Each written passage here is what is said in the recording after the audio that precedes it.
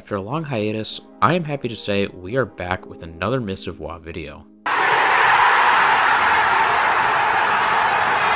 I was originally going to make this video as its own separate thing, but considering the fact that my Myths of WaW videos make up for 80% or more of my total views and subscribers, I figured we might as well make this episode 4. While not necessarily specific to World at War, this video covers the potential inspirations for Nazi zombies as a whole. I want to shout out Ellis Ullman, who left this comment on one of my videos, leaving me with some great ideas, including the one we'll be diving into today. Without further ado, let's take a look into the strange and superstitious world of the Nazis, and see if real-life events and experiments may have led to the inspiration of Call of Duty's Nazi zombies and its lore.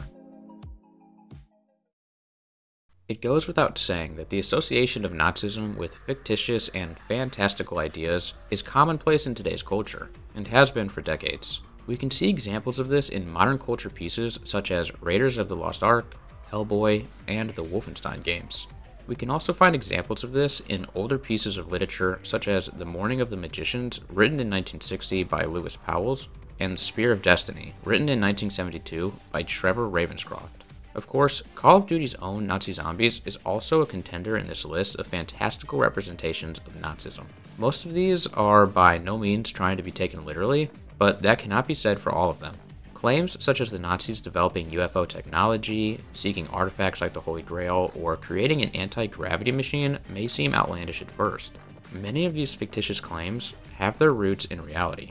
Take, for example, the idea that the Nazis were developing UFO technology. While that statement on its face is false, there are indeed claims by engineers serving under the Nazis near the end of the war that flying saucer-type vehicles were in development. For example, something like the Avro Canada VZ9 Avro car. German engineer George Klein and aeronautical engineer Roy Fedden both made similar claims about the development of flying saucers and other unusual projects within the Luftwaffe. This goes to show that even the craziest of claims can be backed up by some truth. So how does this look in regards to Nazi zombies? In my research on this topic, I found many interesting things, but I believe we can narrow it down to two: the occult and Nazi human experiments. It's important to remember that from the belief in the Aryan race stems most, if not all, of the wild and evil doings of the Nazi regime. Per Wikipedia, the Aryan race is an obsolete historical race concept which emerged in the late 19th century to describe people of Indo-European heritage as a racial grouping. Of the two possibilities I have narrowed down for Nazi zombies, let us begin with the occult.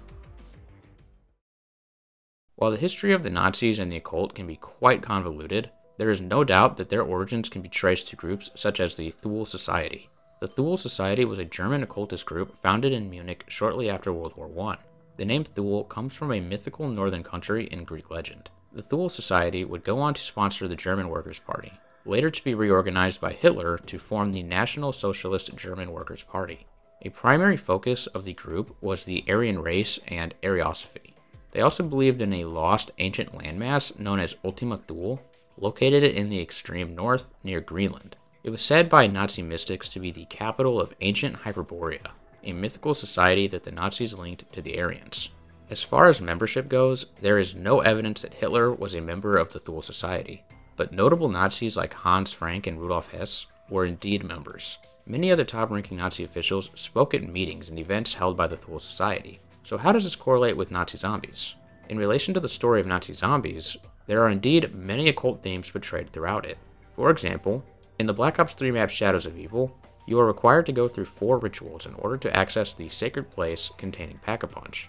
Within these places where the rituals take place, there is no shortage of what one may consider occultic imagery. Perhaps another similarity to occult themes can be drawn from the Aether story, and the likes of the Shadow Man and the Apothicons, who would create the Aether Pyramid. This pyramid would go on to be hidden on the moon, later to be discovered by the Nazis.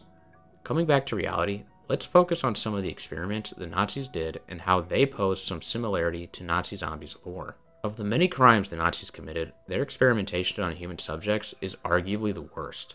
With an endless supply of subjects, thanks to Hitler's final solution of sticking Jews and others in concentration camps, the regime could have its way with whomever it pleased. To discuss all the horrific things done would take far too long for this video, but as a brief overview, I will list some of the more disturbing examples. The experiments carried out included freezing, mustard gas, poison, electroshock, and much more. As we can see, the Nazis have a deep and extensive history with experimentation on human beings. While no experiments were ever done to try to create zombies, as far as we know, this wasn't the case for the Nazis of Call of Duty. I'm sure that many of you are familiar with Dr. Maxis and Richthofen, two of the most important figures in the events that would lead to the zombie outbreaks. Allow me to give you a brief background on these two. Dr. Ludwig Maxis was the lead scientist part of the project known as DeRees, and was the father of Samantha Maxis.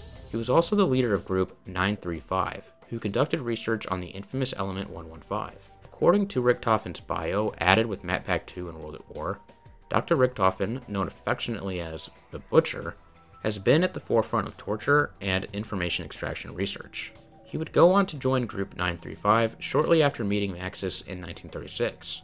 These two men engaged in many experiments involving teleportation and element 115. These tests often involved humans, but they also experimented with dogs. For example, the Hellhounds are a zombie variant you fight on certain maps in the game. In the lore, these vicious dogs came about after sending Samantha's dog, Fluffy, through a teleporter. When Fluffy reappeared, she was no longer the dog she was before. Instead, she took the form of the demonic dogs we all know today. Their experimentation with element 115 would later lead to the zombie outbreaks, such as what happened at Verrückt. While the experiments carried out by Maxis and Richthofen are in the realm of science fiction, it doesn't negate the similarities to the real-life Nazi regime and their passion for inhumane experimentation. Truthfully, one could sit down for hours and attempt to draw conclusions as to what exactly drove the devs of Treyarch to make such a legendary game mode. What is for certain is that the idea of Nazi zombies, while being a popular horror trope even beyond the Call of Duty series, is not an entirely far-fetched idea when you look at all the pop culture and fantastical things said about the Nazi regime today. While it is unlikely the Third Reich ever intended to raise an army of the dead, they most definitely made a place in history for themselves as some of the most evil and strange people to contend for world domination. And who knows, maybe one day we'll unearth a secret Nazi bunker containing zombies, aliens, the Holy Grail, and the roadmap for Halo Infinite Season 2. But this is highly unlikely. Thank you guys so much for watching. I hope you enjoyed episode 4 of Myths of WaW and learned some new things along the way. If you'd like to check out the previous episodes of Myths of World at War, I'll have them linked at the top right corner of this video. Until next time, peace guys.